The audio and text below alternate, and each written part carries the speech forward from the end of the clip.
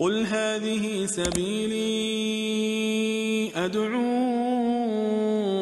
إلى الله. Sammy from the US.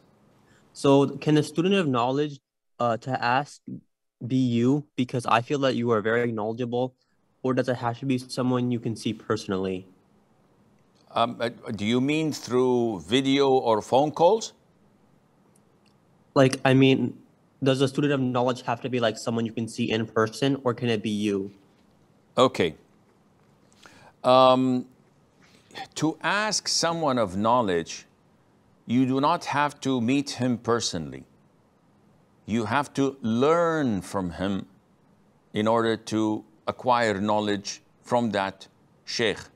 So if you were to get in touch with the sheikh through a phone call or a video conference, or to attend his class and talk to him personally, this is the same, whether you're thousands of miles apart or in person, because there is this two-way communication where you can ask and he could answer you and he could explain things to you if he sees that you did not understand until things are clear and settled.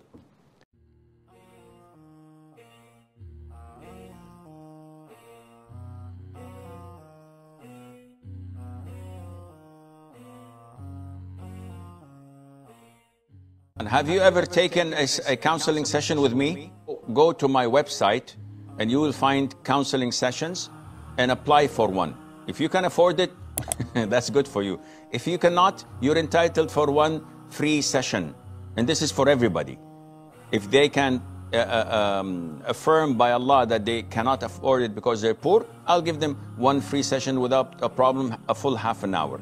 So come to me and let's speak about it, inshallah, within the following 2 days or 3 days. And bi'idhnillah azza wa jal, I will try and seek Allah's guidance to solve your problem once and for all, bi'idhnillah.